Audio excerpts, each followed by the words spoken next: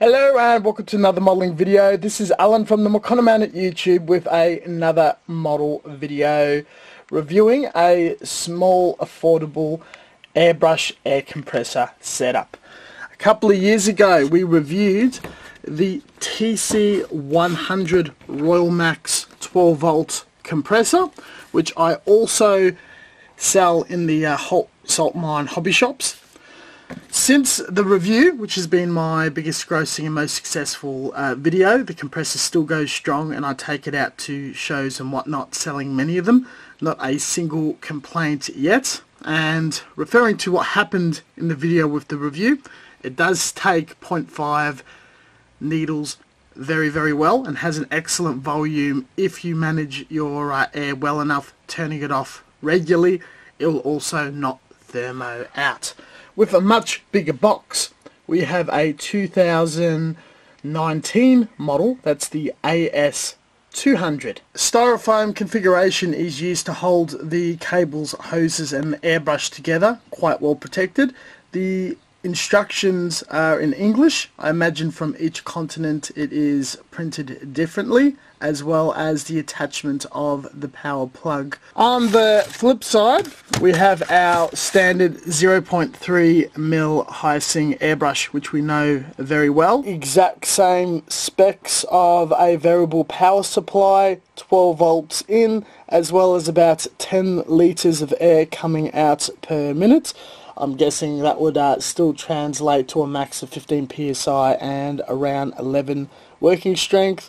A bit of a safety note of unplugging power. With a compliant power plug, this is far more easily gotten and available for export and already available within my country. This plugs right in top on this hole. Suitable button for pushing on and off. What I have never seen before, and not too sure if I like or not, but is definitely neat, instead of our 1/8 inch thread, we've got a standard quick release and quick release mounted straight to the hose. If anything was to happen to this hose, you can just buy a standard quick release and another hose to attach on, which would be 2 expenditures. So it is replaceable, but you do have a custom hose that is about a foot, if not a little longer. Clicks right into place, and if you want to undo it, you just pull back and it pops off. Plugged in. The noise is just about as loud as the previous one.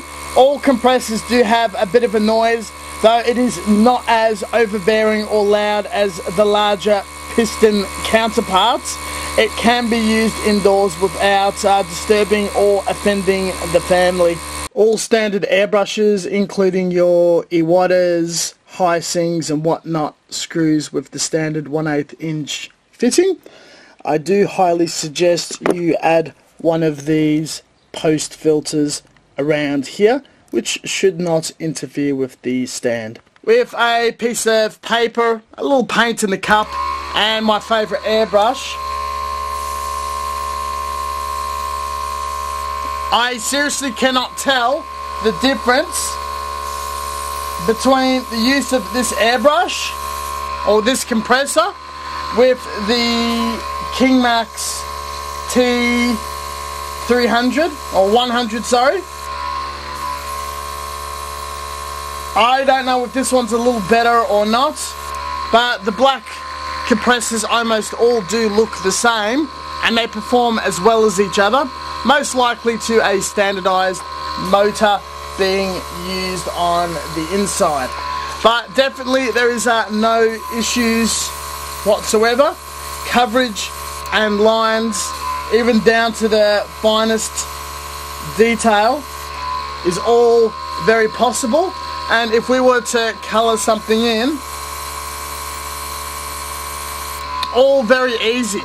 This time using a 0.5 needle without any issues, painting a lot quicker. We're not seeing pulses of air, it's quite consistent. Upon closer inspection, one of the biggest gripes I do have about this is a lack of a air regulator or a bleed regulator where you can lower the PSI or pressure for particular fine jobs. This can be overcome by an 1/8 inch regulator coupling that can be bought online for just a few dollars. And one of the biggest issues that most will always have about buying these compressors when they're already an established and experienced airbrusher is a lack of a pressure dial of how much PSI output you are putting out.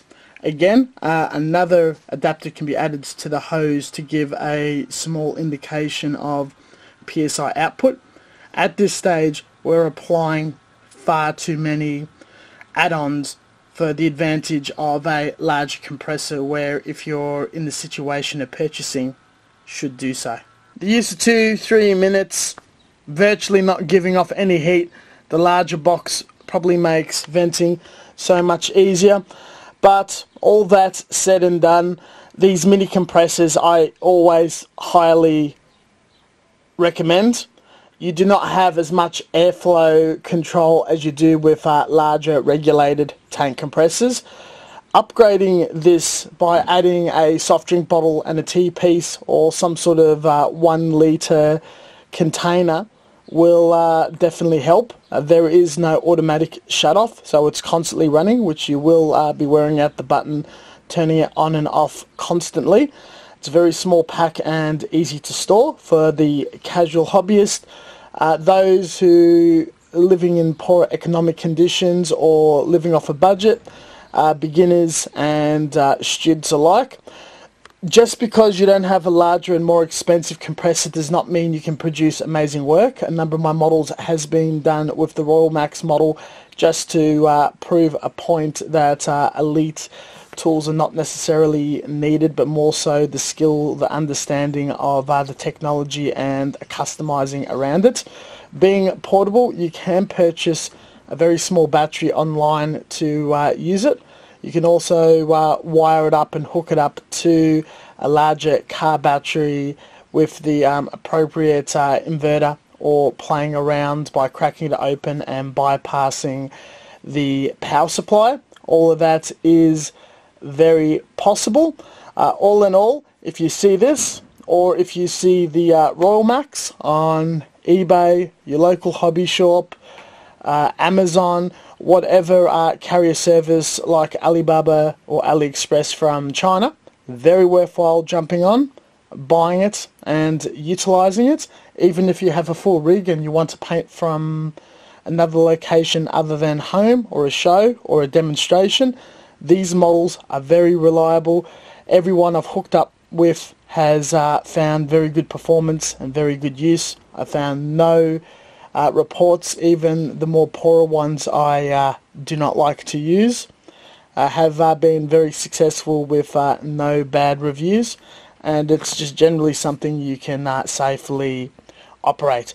I've also had the question on the Royalmax video that can this be used for X-hobby, painting golf handles, cake decoration, makeup, the whole lot. If you can thin down a medium and apply it through the airbrush of the consistency of milk or water, even drafting inks, you can run it through this and you can use it for any art or craft application. I hope this video was of help and of use in choosing this compressor or another one very similar. Thank you very much for watching. As always, until next time, stay tuned for further content. And if you're located in Australia, maybe consider checking out the Salt Mine hobby shop and acquiring it from that. Catch you guys next time and stay tuned for further content. If you're new to this channel and found this video very useful or helpful, just be aware the McConaughey channel hosts multiple videos on hobby products, scale modeling, and especially a playlist on nothing but airbrushing called Hone Your Airbrush Skills. You will find a vlog where you go through each airbrush I own, dismantling them, doing maintenance, and achieving certain effects, to the review of different mediums, paints, airbrushes, airbrush systems, as well as accessories such as filters, bleeds, hoses, and whatnot. I am very interactive within a 24-hour period on the comment section, as well as other social media. Feel free to have a look at the links in the description below for Twitter, Facebook, Tumblr, and Pinterest for a portfolio gallery. Again, thank you for watching, and hoping to see you around the traps more often. Catch you later.